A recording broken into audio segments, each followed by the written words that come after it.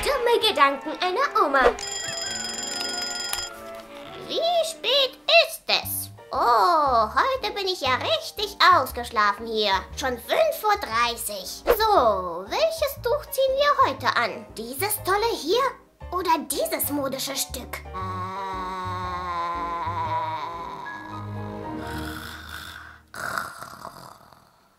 Oh nein, ich darf meine Morgensendung nicht verpassen. Schnell!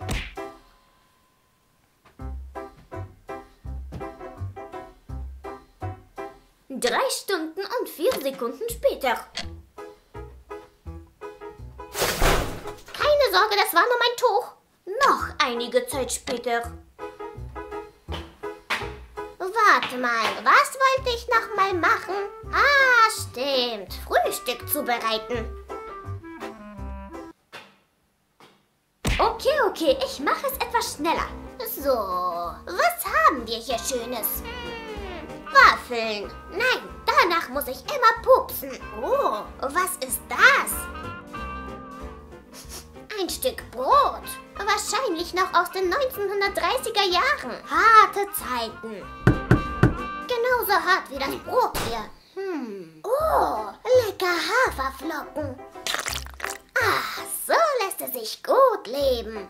So, jetzt muss ich erstmal meine Kätzchen füttern. Miet. Na, wo seid ihr Lieben? Diese faulen Viecher. Früher, zu den Zeiten Adenauers, ja, da haben sie noch Mäuse gefangen. Und jetzt warten sie, bis sie jemand füttert. Daran ist doch nur diese Merkel schuld. Für Danny, für Tokio, für Nairobi, für Denver. Ach, jetzt erstmal etwas Fernsehen. Neuigkeiten des Tages. Heute in unserer Sendung: 3 Jugendliche aus Stuttgart retten eine Frau vor dem Ertrinken. Jugendliche? Des Weiteren sucht die Polizei in München nach Vandalen, die alle Wegweiser der Stadt ausrissen. Vandalen? Außerdem erfahren Sie, warum Zucker und Koffein unsere Zähne zerstören. Und was genauso besonders an dem neuen Altenheim in Berlin ist? Altenheim?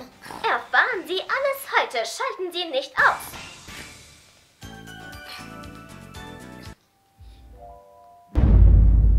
Jugendliche Vandalen zerstören Altenheim? Diese bösen, unerzogenen Jugendlichen. Da muss ich doch gleich mal Brunhilde anrufen und ihr alles erzählen.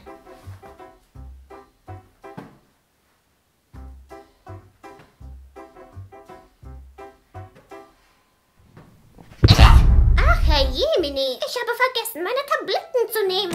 So, welche Tablette soll ich nochmal nehmen? Die gelbe oder die weiße? Oh Gott. Ich nehme einfach mal beide ein. Mal sehen, was passiert.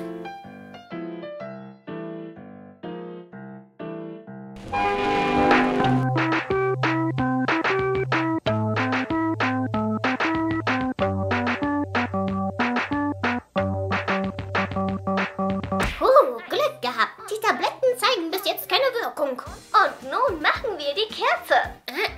Das tue ich mir nicht an. Obwohl, ich kann es ja wenigstens versuchen. Und wie komme ich hier wieder raus? Hallo, Frau im Notebook. Wissen Sie, ich bin nicht mehr so jung. Ich glaube, wir haben ein kleines Problem. Ich brauche Hilfe. Ich bin doch alleine. Genau deshalb hat Mutter immer gesagt: Adelina, du musst dir einen jungen Mann suchen, der dir, wenn du alt bist, zur Seite stehen wird. Und was habe ich nun? Einen Mann? Nein, 13 Katzen. Kommt her und helft mir. Oh, ich glaube, es funktioniert. Yippie! Heilige Makrele, ich wusste, dass sie was bringt. Ins Bett bitte. Großer Gott, jetzt würde mir ein Buch nicht schaden. Mein Lieblingsbuch, Hof to be a Sex Bomb. Wenn Sie Aufmerksamkeit von jemandem wollen, dann halten Sie den Blickkontakt mit dieser Person aufrecht. Aha, okay. Dies vermittelt, dass Sie wirklich an dem Gespräch interessiert sind. Also einen interessierten Blick soll ich machen, ja? Wie wär's damit? So wird man die Aufmerksamkeit richtig, Kiddies. Das Traurige ist, vielleicht hat sie auch recht. Selbstbewusstsein und das Ausstrahlen positiver Emotionen sind wichtig, um eine sexy Frau zu sein. So ein Quatsch mit Soße. Ich bin auch so sexy. Das Buch ist doof. Oh, Bella, ciao, Bella, ciao, Bella, ciao, ciao. So, jetzt putze ich erstmal mein Gebiss. Ach Gottchen. Oh nein.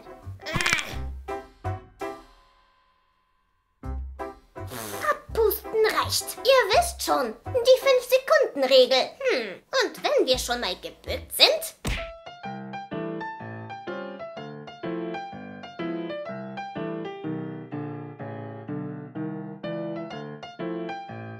Oh, warum hat Nairobi nichts gegessen? Nairobi? Nairobi? Ha, Nairobi, hier ist sie doch. Warum bewegt sie sich nicht? Steh auf, du faule Nudel. Nairobi? Oh, meine liebe Nairobi.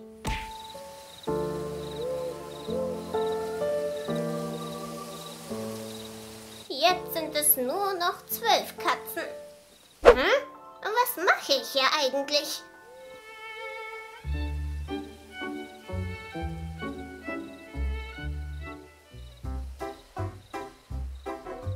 Wo wohne ich eigentlich? Einige Stunden, vielleicht auch Tage später. Mission für heute geschafft. Check, Bro. Und jetzt auf geht's. Jane the Virgin gucken. Nein, Jane, was willst du mit Raphael? Du liebst doch Maiko. Bleib bei Maiko. Bleib bei... Nein, jetzt küsst sie einen anderen. Junge Frauen heutzutage, solche Also, als ich jung war, ja, da war alles anders. Alles anders. Damals, ja, da haben wir... Oh, obwohl, ihr seid heute relativ brav. Wie mein Enkelkind zum Beispiel. John C. Er ist mein kleiner Bobby Dilder. Oder wie man diese komischen nennt, die sich diese Stereotypen in die Bubi spritzen. Oh, ach du meine Güte, schon 19 Uhr. Ich muss doch schon längst ins Bettchen. Ach Mann, war ich heute eine Eule. Dumme Gedanken einer Oma.